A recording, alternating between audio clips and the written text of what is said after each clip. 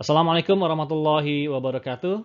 Good day everyone. In this second video, let's continue learning about the aggregate supply before we discuss the interaction between both aggregate demand and aggregate supply. Similar to the demand definition, the aggregate supply curve shows the quantity of all goods and services produced or supplied, not demand of course, in the economy at any given aggregate price levels. We know that factors of production such as labor, capital, including human capital, and natural resources, as well as production technology, affect the production of output. Since all of them are non-price factors, so just like before, if either one changes, it will shift the curve. The AS curve will shift. In chapter 25, we stop the discussion here. We're not talking about the aggregate price. In the classical economics, long-run economic output has nothing to do with price. No matter what the price level is, economy will be at its natural level of output or the level of output when unemployment is at its normal rate. And with this in mind, we then have the vertical long-run S curve. In the short run, however, the situation is a little bit different. Aggregate price or P does affect the S curve. Production somehow will increase following the increase in price. Short-run AS curve then becomes upward sloping like this. We'll soon talk about the three macroeconomics theory explaining this. Moreover, we will see also that the expected price level or PE here would become another non-price factor that could also shift the SRAS curve. Okay. Here are the SRAS theories. We have the sticky wage theory, the sticky price theory, and the misperception theory. Despite the difference among the three, the theories end up at the same positive correlation between price and output. That is the upward sloping short-run aggregate supply curve. The explanation of each theory could be better understood by introducing these supply equations. Quantity of supply, or Y, equals to natural level of output, or Y bar. It is the long-run output, plus A, certain coefficient, multiply with the difference between actual price level and the expected price level. Or simply said it, Y equals to Y bar plus A multiply with P minus PE. Here we introduce the natural level of output, P bar, and expected price level, or PE, that could affect the S curve.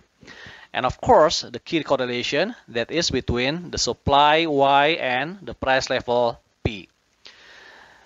The sticky wage theory emphasizes that in the short run, wage tends to be sticky or slow to adjust to economic conditions. It may be due to working contract between employer and labor.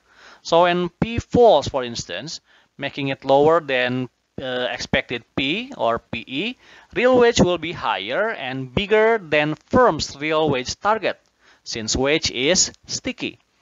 Because of higher real wage, firms will demand less labor, resulting in less output produced by the firms. And look, the lower the P, the lower will be the output, and vice versa. One reason of upward sloping SRAS curve. From the equation, we can see P falling is here, and P minus PE becomes negative. Then Y will be lower or smaller than Y bar. According to the sticky price theory, the unexpected low price will affect firms that have set the price level in advance using PE or expected price. They have set the price, but they cannot adjust the price immediately in the short run because of high manu costs. So when actual price falls, their price or PE will still be high, making their products more expensive, thus declining their sales. With lower sales, firms respond with producing less output, which also means lower employment. Look again, the lower P, the lower the output, and vice versa. Another reason of upward sloping SRAS curve. Similar to the first theory, from the equation we can see P falling is here, P minus PE becomes negative, then Y again will be lower or smaller than Y bar. And how about the last theory? The misperception or the imperfect information theory. According to this theory, individual firm only know the price of its output in the short run, but not the overall price level. The information is lacking here. Therefore, when actually the overall price level falls, the firm may just first realizes the price decline has happened only to its output. The firm then thinks that the price of its output is relatively lower compared to the price of other output in the economy. So it is less rewarding for the firm.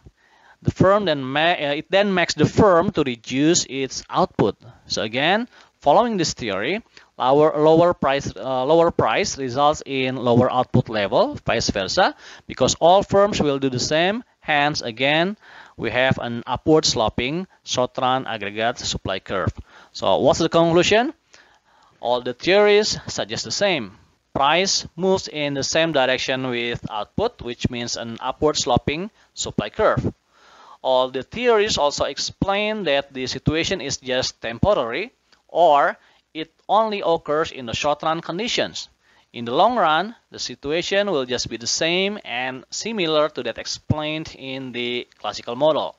Wage will be no longer sticky, neither will be the price, and there will be no more imperfect information in the long run.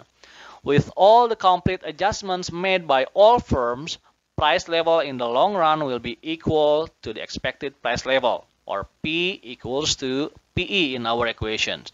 Therefore, long-run output will always be equal to the natural level of output.